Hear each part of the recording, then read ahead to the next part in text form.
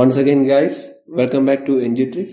Here we are dealing with most important current affairs that comes in various governmental exams, and also we are discussing the important job alerts that helps the candidates to pursue their dreams and perform better in the exams. In this video, we are going to present the important last week current affairs. So guys, please watch this session, share this session to your friends and colleagues, and support and subscribe to the channel. So let's start with the first topic. First one is from the topic books and authors. Here it is. A book titled Ambedkar and Modi, released by former President Ramnath Kovind. And let's go in detail. Former President Ramnath Kovind has launched a book titled Ambedkar and Modi, Reformers, Ideas, Performance, Implementation. And the book offers insight into the life, work and achievements of B.R. Ambedkar from a scholarly perspective, and also presents a convergence between his ideals and New India's development journey. And through its 12 chapters focusing on various like infrastructure, socio-economic mobility, gender equality, education, self-reliance and many more. And the book not only presents Dr. B.R. Ambedkar's vision of India, but also takes into account the several achievements of Prime Minister Narendra Modi and his government. Next one is from the topic Defense. Here it is. BSF's first female camel riding squad to be deployed along the India-Pakistan border. Let's go in detail. Border Security Force first female camel riding will be deployed along the India-Pakistan border in Gujarat and Rajasthan. And actually, what is BSF? A central armed police force that functions under the Union government. It was raised in 1965 in the aftermath of India-Pakistani war. And the Border Security Force Director General is Pankaj Kumar Singh, and the Border Security was on December 1, 1965, and the Border Security Force headquartered at New Delhi, India. This is also a topic from defense. Here it is. IAF's Project Indian defense companies to equip Israeli Heron drones. Let's go in detail. Indian Air Force's Project Cheetah, the Israeli Heron drones would be equipped with strike capabilities part of Indian Air Force's Project Cheetah under the Make in India program. The Project Cheetah aims to improve the Indian Air Force fleet of Israeli-made Heron unmanned aerial vehicles with stronger communication capabilities and long-range missiles can hit enemy sites. And the forces on the ground would be able to gather precise intelligence regarding hiding places in regions where men must participate in operations with the improvement in surveillance capabilities. And other details are the Chief of Air Force Staff of India is Air Chief Marshal V.R. Chowdhury. Next one is from the topic National Affairs. Here it is. Andaman and Nicobar Islands become India's first Swachh Sujal Pradesh. Let's go in detail. Union Jal Shakti Minister Gajendra Singh Shekhawat declared Andaman and Nicobar Islands as India's first Swachh Sujal Pradesh. On World Water Day, 22 March 2021, Andaman and Nicobar Islands were declared to have achieved 100% coverage of rural households with tap water connection. It became the third state or union territory in the country to achieve 100% coverage of rural households with tap water supply after Goa and Telangana. And the Andaman and Nicobar Islands Lieutenant Governor is Admiral D.K. Joshi. Next one is on the topic Defense. Here it is. Patrol Samarth Commission with Indian Coast Guard. Let's go in detail. Patrol Vessel Samarth Commission, the new ship for the Indian Coast Guard in Kochi, will unquestionably improve the operational capability of Indian Coast Guard at sea. And the 45-meter long ICGS Samarth can travel at a top speed of 20 knots, that is approximately 43 km per hour. And the ship was operating under the operational cost of Coast Guard District Headquarters 4, that is Kanmahi, Kochi, since it was headquartered from Goa.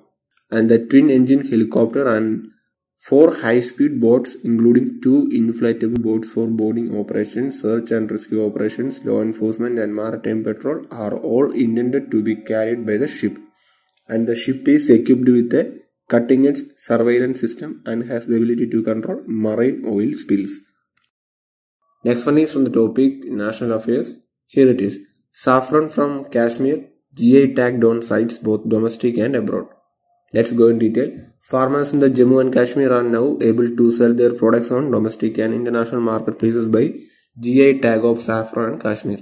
And other details of this topic are: capital of Jammu Kashmir, Srinagar. It is a union territory now, and the Lieutenant Governor of Jammu and Kashmir is Sri Manoj Sinha.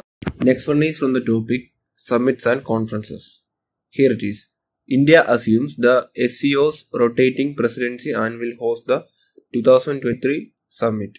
Let's go in detail. In Samarkand, Uzbekistan, India received the Shanghai Cooperation Organization rotating presidency, and the next meeting of Shanghai Cooperation Organization Council of Heads of State will be held in 2023 in India. And the member states of the Shanghai Cooperation Organization noted the various global threats and challenges at the summit, including digital and technological divide, the ongoing volatility of the world's financial markets, the instability of supply chains, and the rise of protectionism and the unpredictability of the global economy. And when the Shanghai Cooperation Organization was founded in 2001, it had 6 founding members, that is China, Kazakhstan, Kyrgyzstan, Russia, Tajikistan, and Uzbekistan. And the SCO has 8 full members. In 2027, Pakistan and India become full members. It has grown over time to become one of the biggest trans-regional international organizations. At the Samarkand conference, Iran was accepted as a permanent member of Shanghai Cooperation Organization. Next one is from the topic summits and conferences. The 10th meeting of IBSA Trilateral Ministerial Commission is held in New York. And let's go in detail. The 10th meeting of the India-Brazil-South Africa Dialogue Forum, that is also known as IBSA Trilateral Ministerial Commission, was held in New York, America. And Dr. S. Jaishankar, the Minister of External Affairs, presided over the meeting. And the ministers occurred that permanent representation of African countries on the UN Security Council should be ensured. And they discussed issues of shared concerns such as South-South cooperation, UNSC reform, the 2030 agenda, and the Sustainable Development Goals, climate change, terrorist prevention, and finance for humanitarian operations. Alongside the G20 summit in November of this year, India will host the 6th IBS, and the India represented by Dr. S. Jaishankar, Minister of External Affairs, Government of India. Brazil represented by Carlos Alberto Franco, Brazil's Minister of Foreign Affairs. And the South Africa represented by Dr. Joe Fala, Africa's Minister of Health. And next one is from the topic awards and honors. Here it is. Bill and Melinda Gates Foundation honors 4 leaders with 2022 Goalkeepers Global Award. And let's go in detail. Bill and Melinda Gates Foundation honored 4 changemakers with the 2022 Goalkeepers Global Goals Awards as a part of its annual Goalkeepers campaign. And the award recognizes their efforts to advance progress towards the United Nations Sustainable Development Goals in their communities and around the world. And the awardees were: for the Global Goalkeeper Award, Ursula von der Leyen, and the Campaign Award was won by Vanessa Nakate, and the Changemaker Award was won by Sarah Joya, and this award was won by Dr. Radhika Batra. And the Goalkeepers Global Goals Awards ceremony was organized in Lincoln Center, New York, United States. Next one is from the topic defense. Here it is. Abhyas drill, India and US Coast Guards showcase maritime ties. And let's go in detail. The Coast Guards of India and United States participated off the coast of Chennai in massive Abhyas drill, or the Abhyas joint drill, and the US Coast Guard ship and the Indian Coast Guard ship discussed practices for search and rescue operations while they were in port. And the joint training exercises aimed to promote a free and open Indo-Pacific region and familiarize the Coast Guards of the two nations with one another's capabilities. And the exercises' other high points included the interception of a pirated ship, a well-organized combined boarding operation, a SAR demonstration, and external firefighting to save burning ships. And additional information is: Director General of Coast Guard of India is Virender Singh Patania. Next one is from the topic defense. Here it is. Indian Navy launches 2 diving support vessels Nistar and Nipun in Visa. Let's go in detail. Two indigenously designed and built diving support vessels, Nistar and Nipun, were launched by the Indian Navy in Visakhapatnam. And the vessels built by Hindustan Shipyard Limited were launched by Kala Harikumar in presence of Admiral Har Harikumar, the Chief of Naval Staff, who presided over the ceremony as chief guest. The vessels, which are 118.4 meters long and 22.8 meters wide, will be deployed for deep sea diving operations. Nistar and Nipun were launched by achieving approximately 80% indigenous content, a major step forward towards self-reliance. And the first of the two DSVs, Nistar and Nipun, each with a displacement of 9,350 tons, is likely to be delivered to the Indian Navy by July 2023, and they are the first of their kind ships to be indigenously designed and built for the Navy. Next one is on the topic Science and Technology. Here it is. ISRO tests hybrid motors successfully, plans to develop new rocket propulsion technology. And let's go in detail. The test was supported by the ISRO Liquid Propulsion System Center, also known as LPSC. The motor's fuel was hydroxyl terminated polybutadiene, also known as HTPB, while the oxidizer was liquid oxygen, also known as LOX. And as contrast to solid or liquid combinations, a hybrid motor uses solid fuel and liquid oxidizer. It was explained that throttling was made simpler by the use of liquids, and restarting was made feasible by controlling the flow rate of LOX. Although HTPB and LOX both promote environmental sustainability, ISRO claims that LOX is safer to handle. The test of a hybrid motor with a 30 kN flight equivalent exhibited ignition and sustained combustion for the anticipated 50 seconds.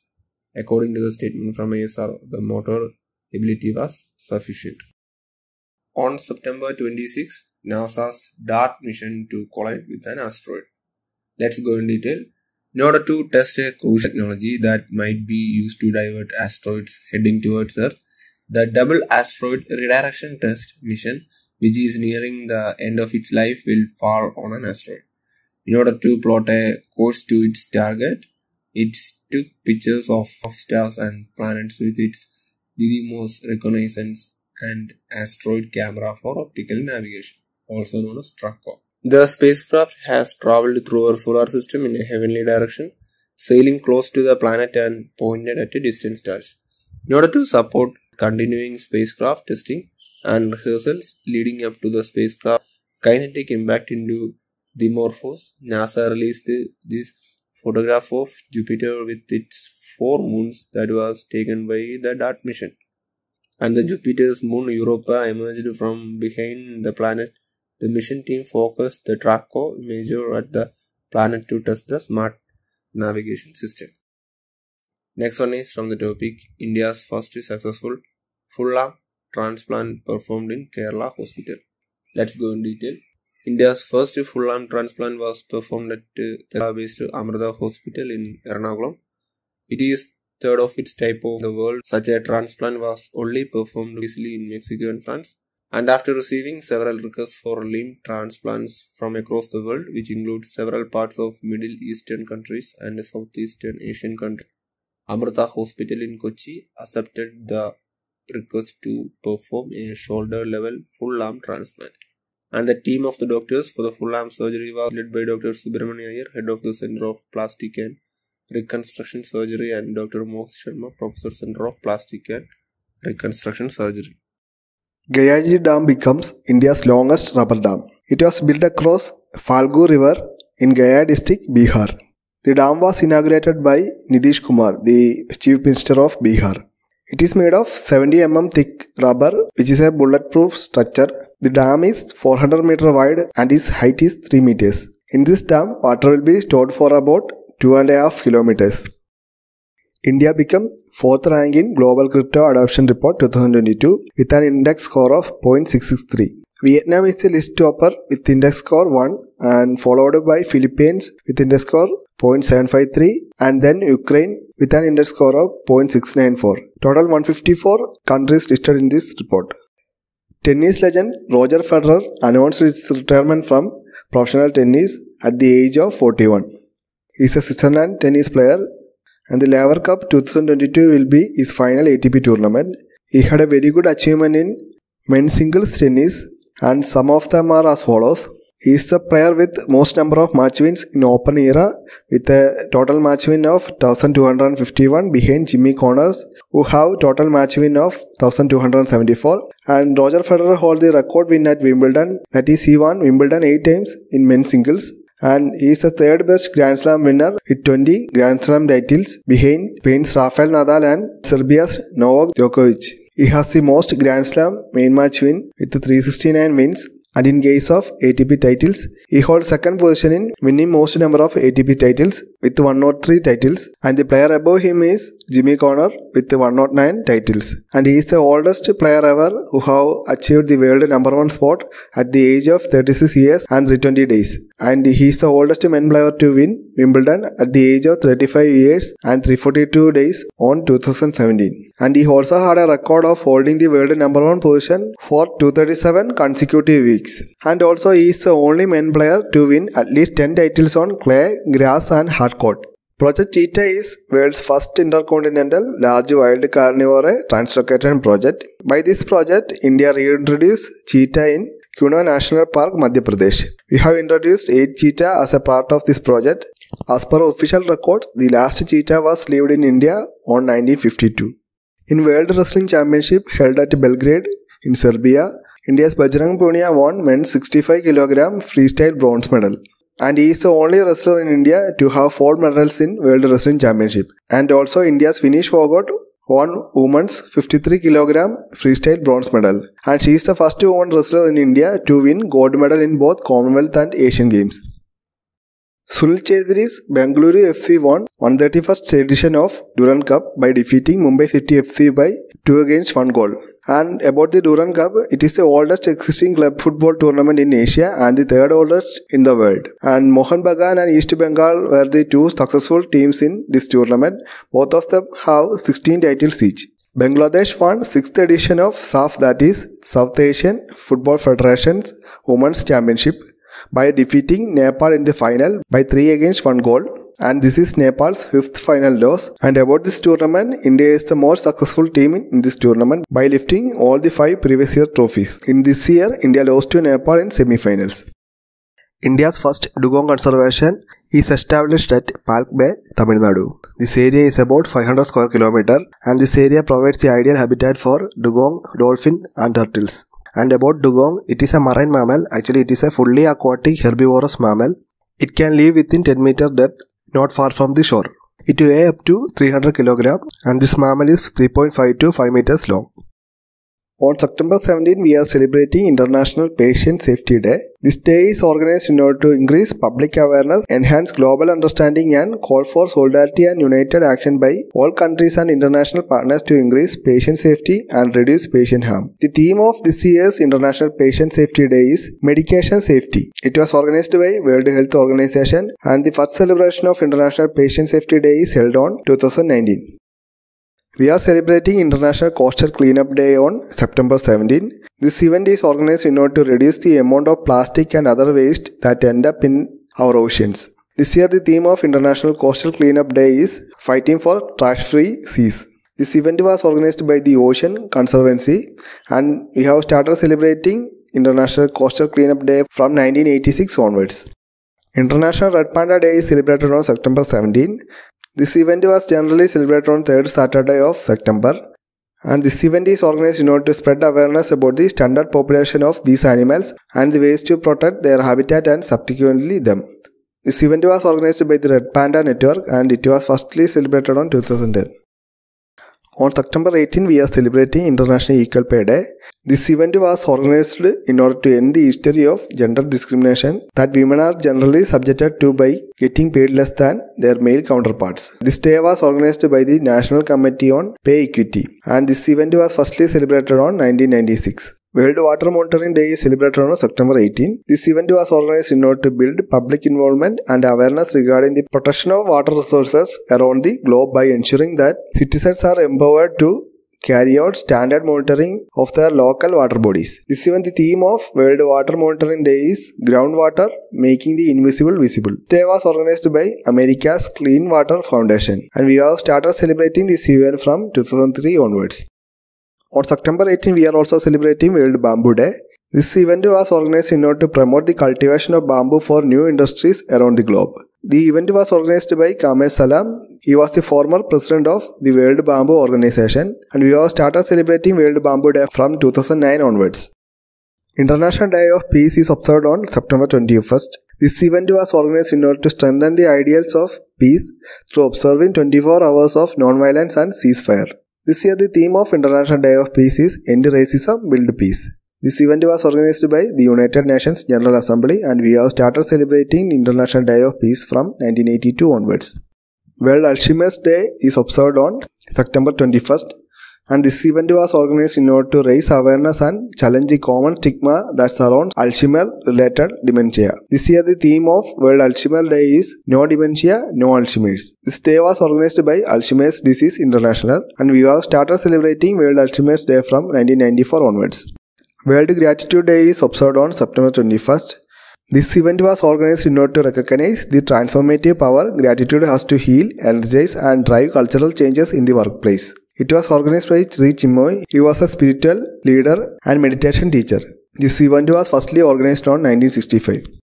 International Day of Radiant Peace is observed on September 22. This event was organized in order to increase awareness about Radiant Peace and promote Radiant Peace project around the world. And this event was firstly organized by David J. Fisher. He was the mayor of St. Petersburg, Florida. And we have started celebrating International Day of Radiant Peace from 1999 onwards. World Rhino Day is observed on September 22. This event was organized in order to highlight the 5 species of rhino to be saved from any kind of illegal practices done by human beings. This year the theme of World Rhino Day is 5 Rhino Species Forever. This event was firstly organized by Lisa Jane Campbell and Trisha Kota, and we have started celebrating World Rhino Day from 2011 onwards. World Car Free Day is celebrated on September 22, and this event is organized in order to promote more environment-friendly means of commuting such as walking, cycling, and public transport. This event was organized by the Commons, WC-FT program, and Earth Day Network. It was firstly celebrated on 2000. World Rose Day is celebrated on September 22. This event is organized in order to honor cancer patients worldwide, and it is also celebrated in order to commemorate Melinda Rose. She was a 12-year-old Canadian young lady. She passed away due to this disease in 1996. International Day of Sign Language is celebrated on September 23, and this event was organized in order to support the linguistic identity of hearing impaired community and others who use sign language for communication. This year the theme of International Day of Sign Language is Sign Language Unite Us. This event was organized by the United Nations General Assembly, and we have started celebrating International Day of Sign Languages from 2018 onwards. On September 23rd, we are celebrating National Cinema Day. This event was organized in order to commemorate the successful reopening of movie halls. This event was organized by the Multiplex Association of India, and it's our May Day National Cinema Day celebration. Now we can discuss about some other news headlines. The Monetary Authority of Singapore and the International Financial Service Center Authority signed an agreement to promote regulatory collaboration and partnership in the fintech domain. And SBI joined with Remitly, which enables NRIs to use mobile and web applications to send money to their family members through SBI via Remitly while launching at home. SARS, it is launched by Israeli Embassy in India and Kushi Foundation in order to raise awareness about menstruation health, cleanliness, and improve skills and capacity for women. Kotak Mahindra Bank launched Everyday Savings Account. PM promotion of alternate nutrients for agriculture management Yojana, that is PM Pranam scheme. It is implemented in order to reduce the use of chemical fertilizers. MotoGP confirms Bharat Grand Prix, and the inaugural event may take place in 2023. So these are all about the current affairs from last 1 week. I will share this PDF in our Telegram channel. You can take it for reference purpose. We can meet in the next video with some updated news. Until then, bye.